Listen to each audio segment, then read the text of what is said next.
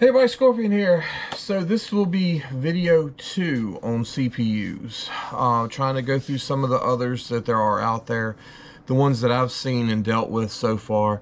I have not seen all of them by any means. If you're looking on BoardSort at the list of stuff they have, they've got stuff listed I've yet to see. But this is going to be the more common stuff that you run into while you're going through this list of items that they have, and if you're taking apart computers looking at them, this is what you're going to find most of the time. So y'all stick around, show you a few more examples, and run you through a few more numbers. Rock bottom on the track, boy.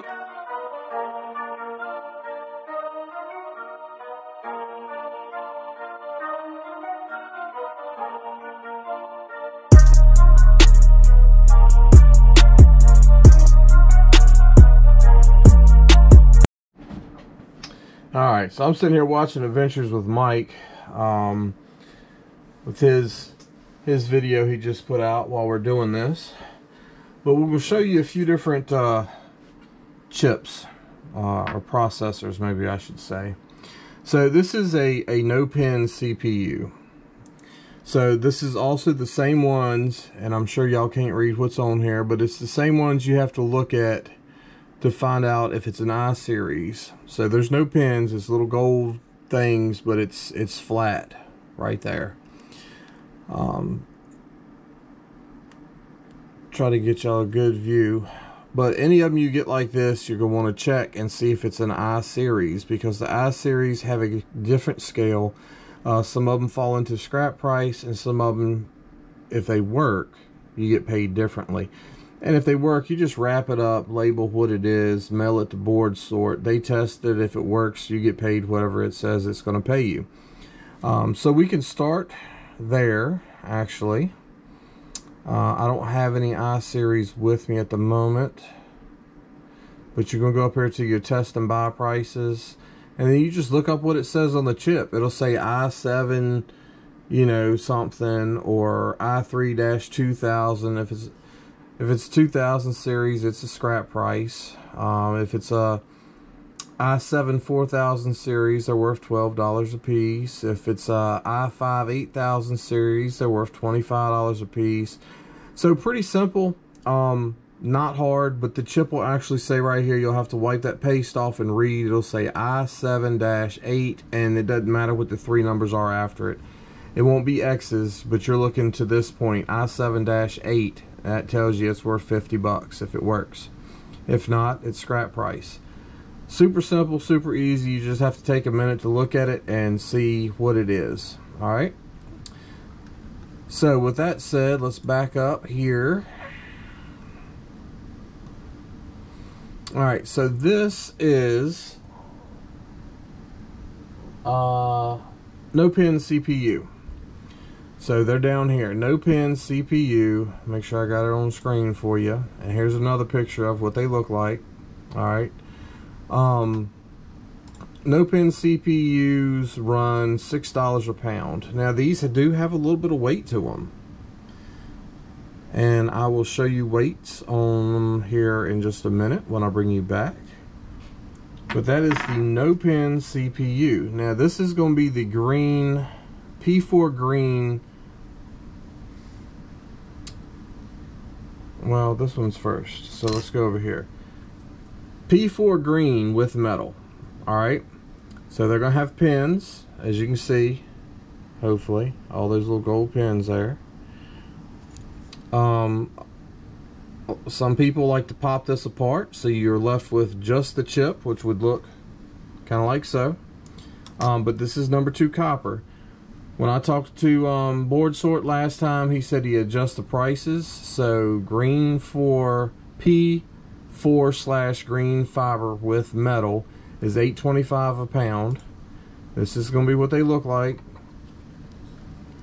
So it's going to be a green fiber chip with pins on it, and it's going to have number 2 copper on the back. And as I said, some people separate it, turn the number 2 copper as number 2 copper, and then sell these.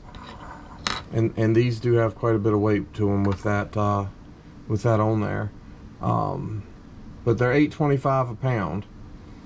If you go up to the green fibers, where are they at?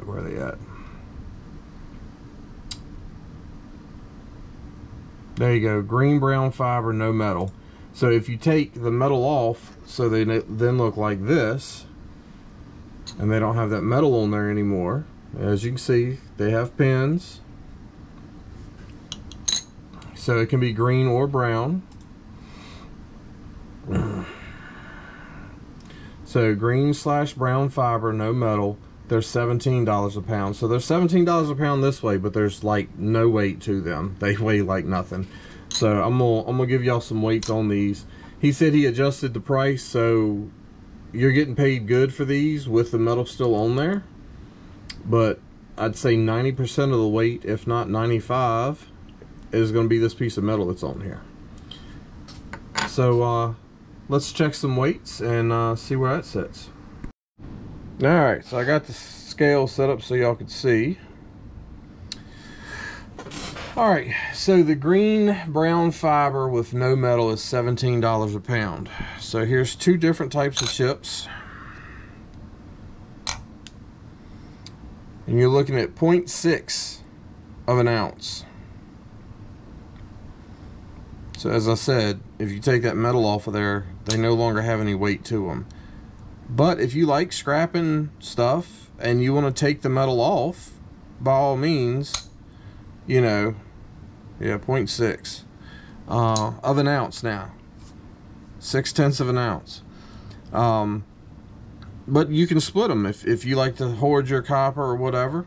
So this right here is going to be the green I can't talk. Wow. The P4 green fiber with metal is $8.25 a pound, and as you can see with the metal on there, these two chips are 2.2 ounces. So a whole lot more weight.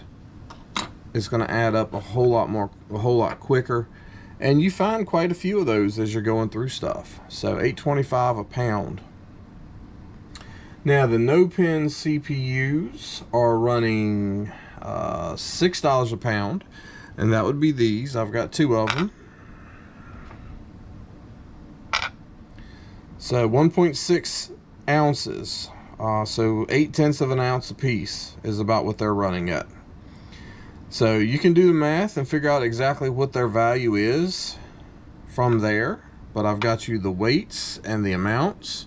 Again, that's the no-pin CPUs at $6 a pound, and two of them were 1.6 ounces. It says 1.5 this time.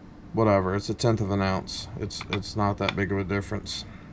And then it says it doesn't know what it wants. 1.5, 1.6. So I'll let you do the math and figure out exactly what they're worth. But I hope this helps y'all. This is going to end the series on processors, because I don't have any other types to show y'all, and I ran y'all through a bunch of other stuff before.